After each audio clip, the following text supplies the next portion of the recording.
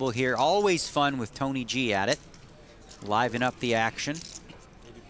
And it is Webster, Chinwei Lim, with 2 6s, opening to 85,000. Anyone know how this nickname came about, Webster? Well, he looks like Emmanuel Lewis from the sitcom. Is that what it is? You know, I wasn't sure. I just figured there's a W in there and an E. So just finish it with... Let's just westernize it, and we'll go with Webster. Well, look at this here. Bryn Kenney stepping out with 10-6 suited on the button, applying some pressure on Chinwei Lim, who's going to take a flop with his pair of 6s. His name is Webster. Okay, right. We'll use that as well. Webster. Well, here we go. Flush draw for Bryn Kenney. And he can rep the ace, potentially. Yeah, this is a pot you would expect Bryn Kenney to win now because, you know, he's got a little piece. He can continuation bet no problem. Chinwei Lim has to worry about getting 3-bet by any sort of ace combo, bigger pairs. Tough to continue with just 2 6s on this board. But Kenny's such an aggressive player, so active. You're raising in the cutoff. He's on the button. He could be out there with a wide range, as we see. He could, but then you're out of position. You have to keep guessing on the turn and the river. You know, now a king comes. Like, what do you really beat now? I mean, it's tough to put Kenney on 10-6, especially when you have 2 6s. Well, he does take 1 card, but will he take another? Interesting spot for Bryn. Does he decide to check back and give himself a free card for the flush? And he does. Well, Bryn Kenney doesn't care what the buy-in is. He's going to 3-bet 10-6 of hearts. He's like, I'm Bryn frickin' Kenney. Look at me go. Let's talk about that. Okay. You're surprised by Bryn 3-betting this hand, aren't you? I am. You're not. I am. I know Bryn sometimes goes really wide. I'm still surprised he's got 10-6 of hearts here. It just seems like such a weird a hand that just doesn't make any sense to me. Why would he 3-bet this hand as opposed to any hand with a reasonable blocker or any hand that has more playability? This doesn't seem to have either one. Well, it's Bryn Kenney. We speculated on our podcast that maybe a little bit of the magic of Bryn Kenney is his threshold for what a spot is a lot lower than everybody else. Yeah. He's like, anything reasonable is a spot. This is reasonable enough. It's suited. It can make a straight. Let's go.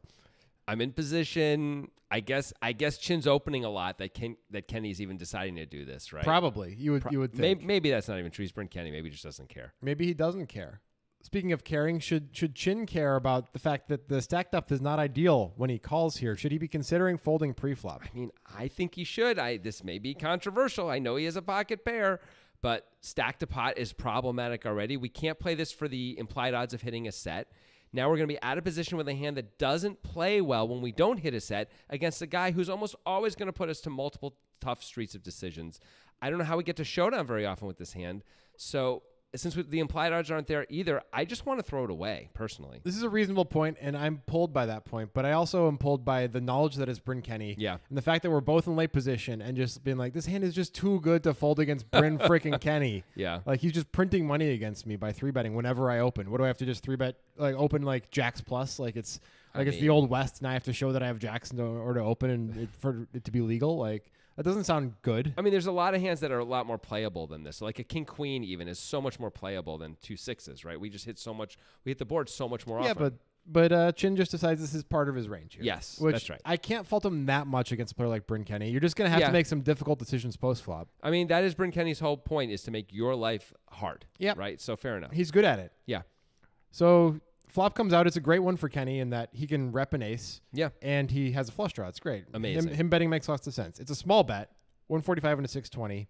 You kind of want Chin to dump it even at this price. I swear to God, I do. I know. It's once again, maybe it's controversial.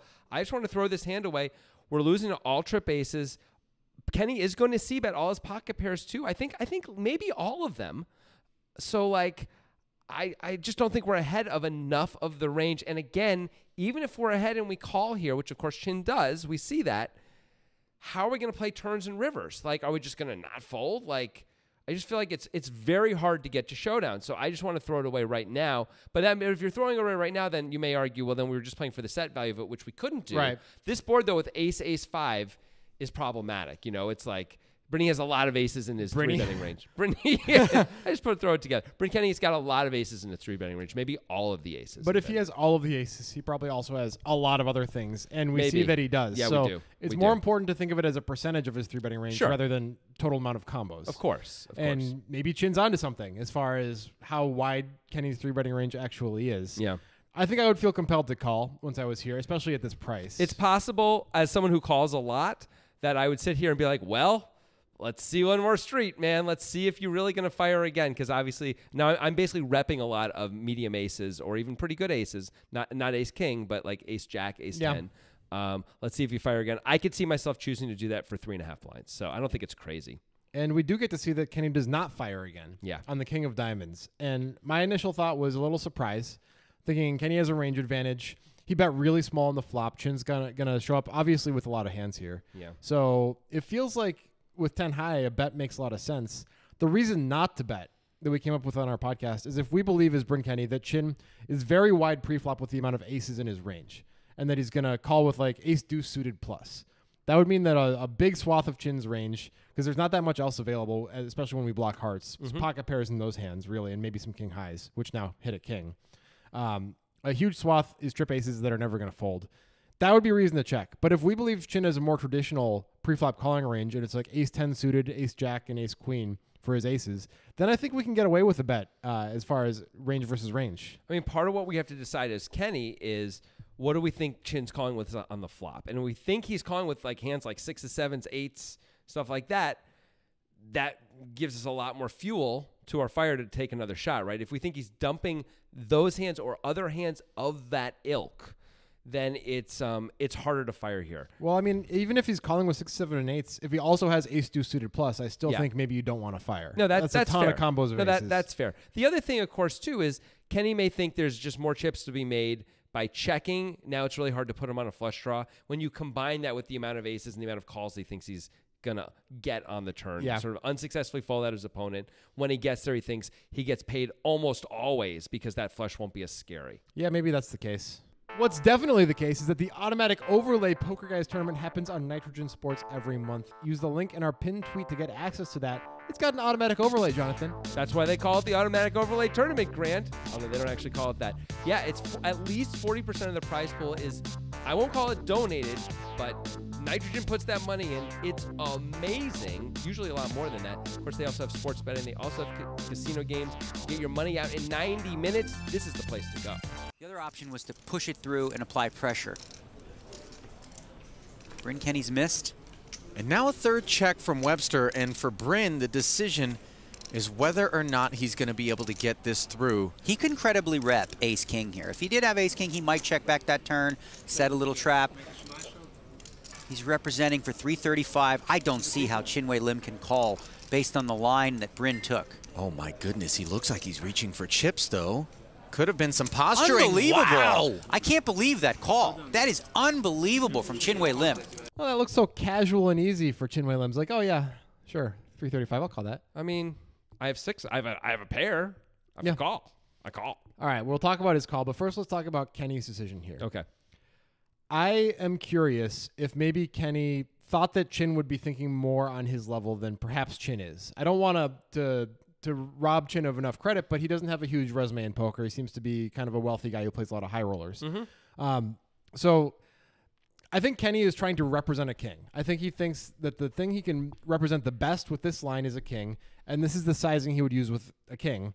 And if you're playing against Jason Kuhn, maybe you can fold out all of Jason Kuhn's pocket pairs because he's going to be like, this makes sense for a king, Bryn. You got me, right? Or just a bad ace, but same idea. Yeah. Yeah. So repping, yeah, like a medium strength hand.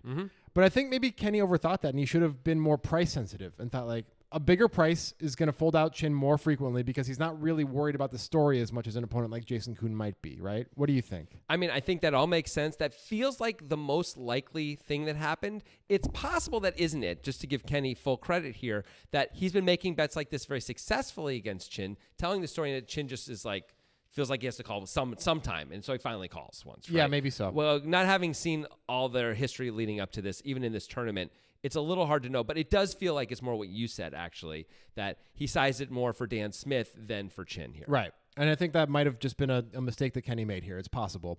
Let's talk about Chin's call. Okay. It seems quite unreasonable. It does. But is it maybe reasonable against a guy like Bryn Kenney? Okay.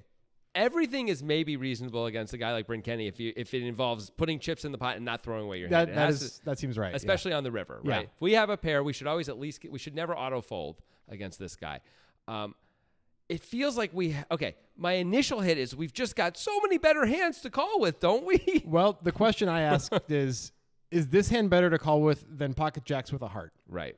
like your pocket pairs that are higher than this without a heart are obviously better than this. Right. But not having a heart feels like a pretty big deal here.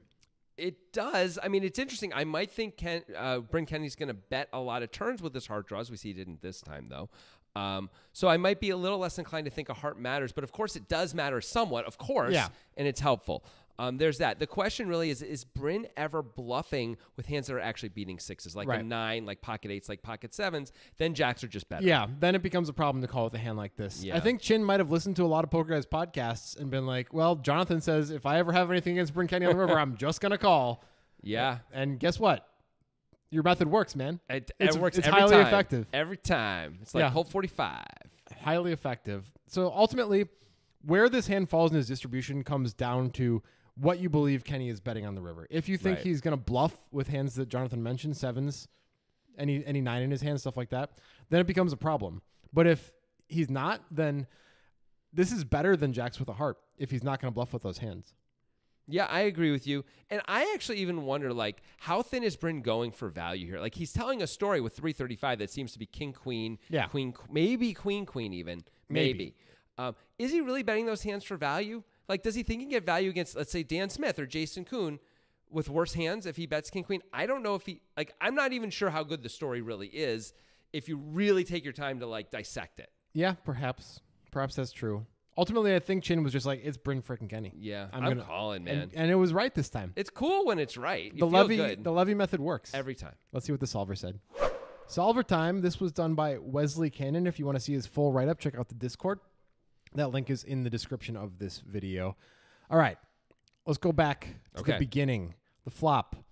Solver wants Kenney to bet 83% of his total range. So a lot of betting on this flop. That makes plenty of sense, right? Sure. It wants him to check with king high non-hearts and some queen highs. That removes some king queens from his range, which we think he is trying to rep by the time the river comes around. Yeah. It does want Chin to call with his hand, despite Jonathan Levy's objections. And not just this hand, but also all king queen and all king jack. Yep. So pretty wide for Chin here. Yep. On the turn, Kenney is supposed to bet this hand almost 100% of the time. The solver really wants to bet this hand. Yeah. You could see why. It makes some sense. It even wants him to bet king, queen plus for value. That seems to be getting a little thin to us, right? King, queen? I mean, I think it's trying to extract value from hearts. That would be the only possible reason I can come up with. It seems hard to get called by 2 8s here or something like that for value, right? Like, I think they're just not hanging on. That's all I got, though. I don't know what else it could be. And things are going to get pretty complex on the river solver-wise here, and that is set up by the fact that it wants Kenney to bet all of his hearts on the turn. Right. The only things it wants him to check are pairs that didn't hit the board and complete crap like 10-9 of non-hearts. Or, 10-6 of not-hearts would if you will. fit into that category as well. On the river, Kenney is supposed to bluff with his hand after this line. Okay, fine. Sounds good. Yeah. It wants him to value bet actually as thin as 10s, which feels really thin. It does feel thin. Well, it thinks we can probably, I imagine the solver's like, well, our opponent doesn't really ever have jacks or queens. Yeah. Right? Because pre-flop things probably go differently. I guess it doesn't know all the pre-flop stuff. We know that, though. Yeah. So we can say that. And then, oh, man, it's so thin, though. 10s. But it's going for it. And this goes to, like, what we can call with and what we can't call with. Right? It turns out that value betting 10s would have been a great idea against Chin, as we see. All right, here's the thing that gets really complicated is what 6s, which pocket 6s Chin's supposed to call with. Jonathan, lead us through it. I'm going to figure this one out. Okay, so the solver wants us to call with 2 6s with a heart in our hand, which is sort of the opposite of what we were thinking. The exact opposite. Here's why. Because it thinks Kenny's always betting heart combos on the turn. Yeah. And so that means if Kenny's bluffing the river with a 6x suited hand, there are twice as many 6x suited bluffs on the river when we have a heart in our hand, because that combo or all those combos would have bluffed the turn in the solver's mind. So instead of having one combo of 6x suited, there's not one amount of 6x one of each. Yeah. There's twice as many of them that Kenny's going to feel obligated to bluff at least some of the time. You did a good job with that. Thanks. It's very complicated. It is. Ultimately, we know that that's incorrect, as we see Bryn Kenney did check back with the 10-6 of hearts. So that kind of throws a wrench in that. But from the solver's perspective, Kenny's always betting his 6x of hearts in the turn, so those are no longer available bluffs. So it makes sense from that perspective. Yes. But I'm going to stick by my guns and say that with the heart is actually, or without the heart is actually better based on reality. Well, we were thinking about it like it's great because at least we, having not the heart means Kenny can have some of those heart draws that he decides to bet the flop with. But if we think he's going to bluff a lot on the river when we take this line, I don't know. I'm willing to move off my guns. Yeah, personally. I guess I am too. Guns, whatever. See ya. So many of these hands start off seeming like relatively straightforward, and then we get into all the breaking down of it, and it's so the opposite, man. And this hand is a great example of that. Even pre-solver work, there's a lot going on here about like how Kenny's playing the river, his sizing on the river, his decision to check the turn. Chin's kind of insta-call on the river as well. And then the solver having all its opinions, which are kind of different than what everyone else is doing anyway. You, me, Grant, Bryn, Chin, everyone, right? So where do you guys come down on all this? What do you think is right? What do you think is wrong? What would you do in these spots? Let us know in the comments. And I did mention the Discord earlier on when we were talking about the solver work. Check that out. It's a fun place. It's a great poker community. The link is in the description. It's the Poker Guys Discord, and we have fun there. So we'll catch you there.